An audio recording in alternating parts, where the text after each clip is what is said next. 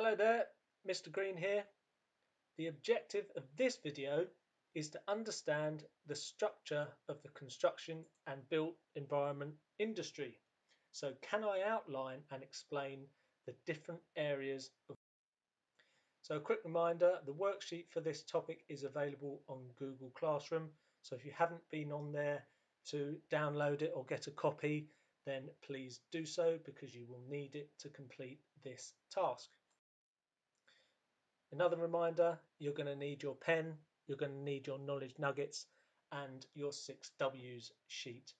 So get your tools together, get a pen or a pencil, your knowledge nuggets and your 6Ws questioning sheet.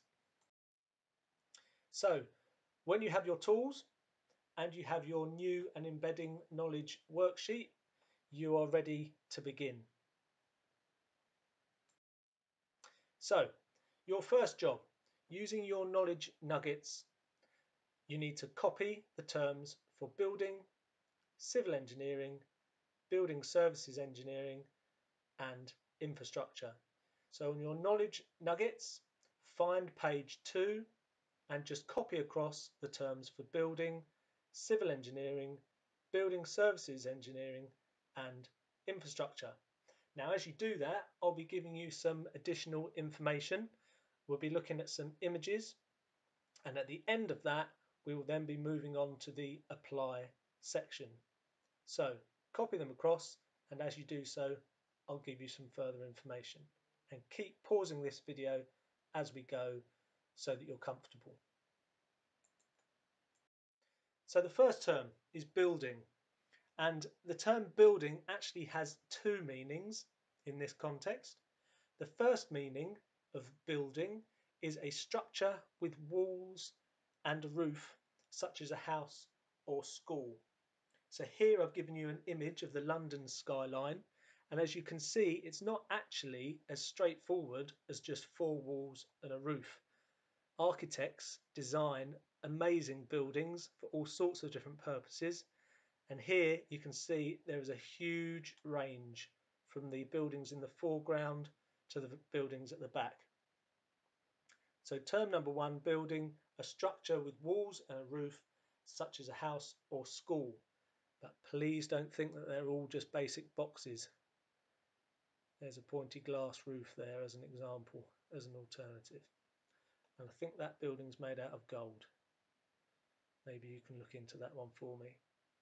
So the second term for building, the action of constructing a structure using tools and materials. So here we've got a picture, we've got some drawings at the bottom there, but the main focus is that building, the action of constructing a structure using tools and materials. We've got a roofer, we've got a ground worker, we've got a builder, all sorts. Scaffolder over there.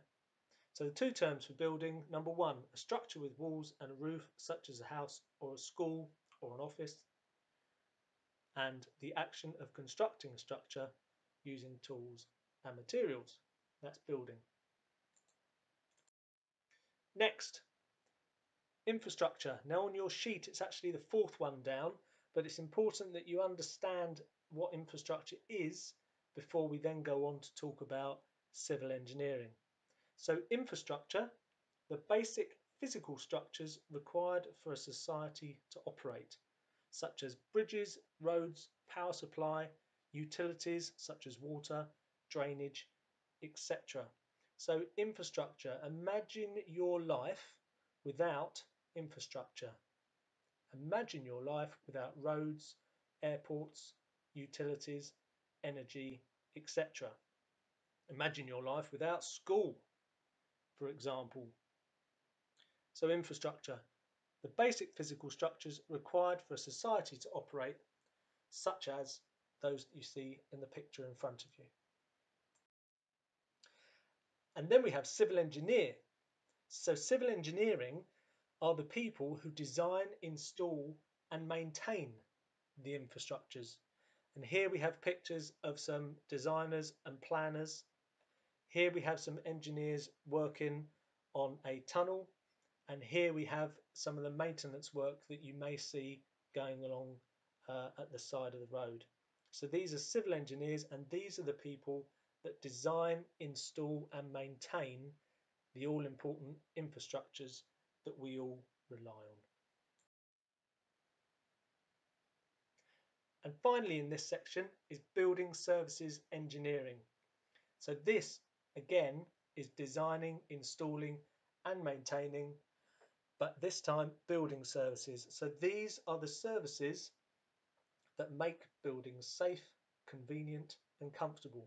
For example, air conditioning, heating, lifts. So if you think of a block of flats, or if you think of West Quay shopping centre, what systems are in place to make those buildings safe, convenient and comfortable? So it could be fire escapes, it could be lifts, escalators, air conditioning, all sorts of different things. So that's building services engineering. So by now you should have completed the Learn section, and with that knowledge we're now going to go on to the Apply section, and the sheet that you have in front of you should look a little bit like we have here.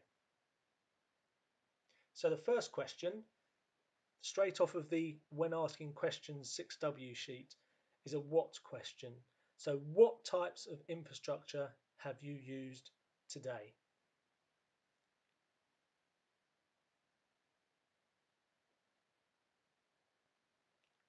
Next, why are infrastructures so important to society? Have a bit of a think. Thinking's hard sometimes. Give yourself some time to have a think. Where can you often see civil engineers at work? Have you ever seen any civil engineers? Think of what civil engineers do from the question before and have a think if you've ever seen any. Next, when would building services engineers be required? Then we've got, how do civil engineers ensure that structures they build will withstand heavy use and the elements? So the elements are the weather, basically. Wind, sun, rain, extreme cold, extreme hot. And then our final question in this apply section, so which type of engineer would be required to complete the work below? So which type of engineer would be involved in the installation of air conditioning system in a shopping centre? So is it a building services engineer or is that a civil engineer? Which type of engineer would design a new roundabout? And which type of engineer would be involved in the maintenance of an electricity pylon? Remember to keep pausing the video so you have time to complete each part, and just have a think first of all at completing that apply section. Pause the video now and have a go. So here are some possible answers. I think I've said before, it's really important that you have a go at this. Do not worry about getting things right or wrong. What matters is that you have a go and you send your answers to me so I can then give you some feedback. So these are the answers that I've come up with, and yours may be similar.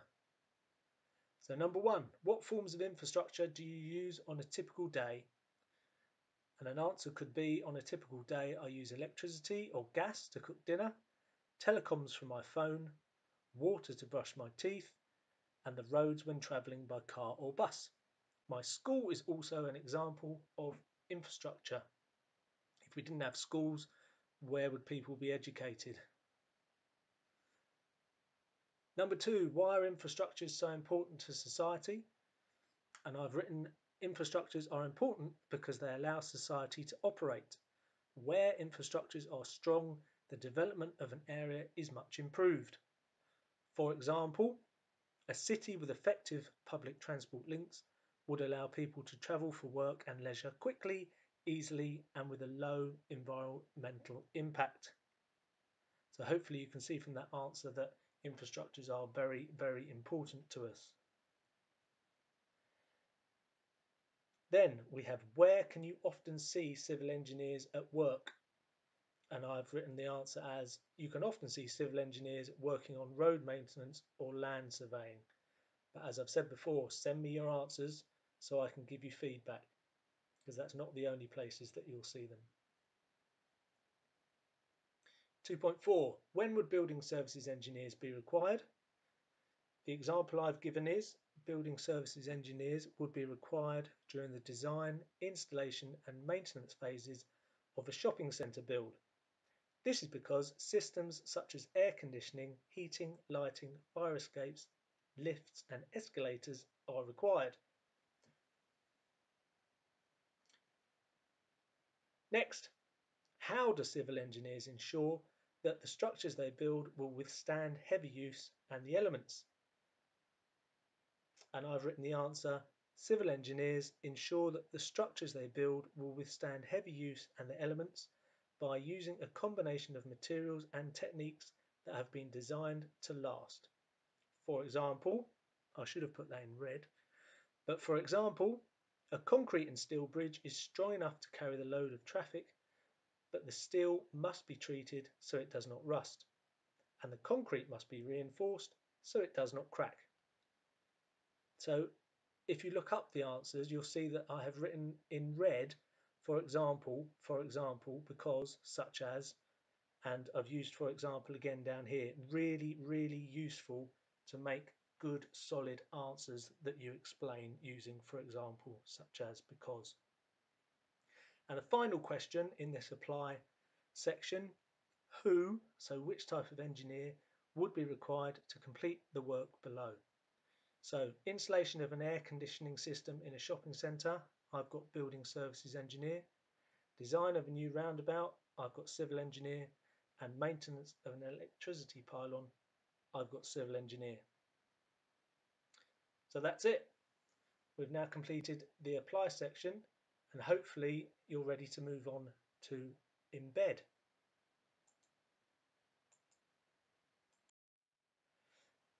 So the embed section, this is all about you looking at the picture and having a go at making your own questions and then answering them. So here we've got a huge concrete bridge spanning a very large area, and I'd like you to have a look at that, have a look at the questions that you could ask, the what, why, when, how questions, and think of some questions for that image. Once you've done that, have a go at answering them, and as always, email me your work. So some of the questions that I come up with, just as a starter to help you: what could be the purpose of this new bridge? How will they construct the bridge so that the concrete does not crack? And why are the cranes painted bright yellow? So they're just some of my questions. You don't have to use those. I'd prefer it if you didn't use those. They were just to start you off. So have a go, write some questions, have a go at answering them. So there we go. Hopefully you've had a go at completing the worksheet. We've done the learning, we've applied the learning, and at the end you've had an attempt at embedding that learning. We'll cover all this again at a later date, but this will give you a very good grounding on which to develop your knowledge further. I'll see you next video. Goodbye.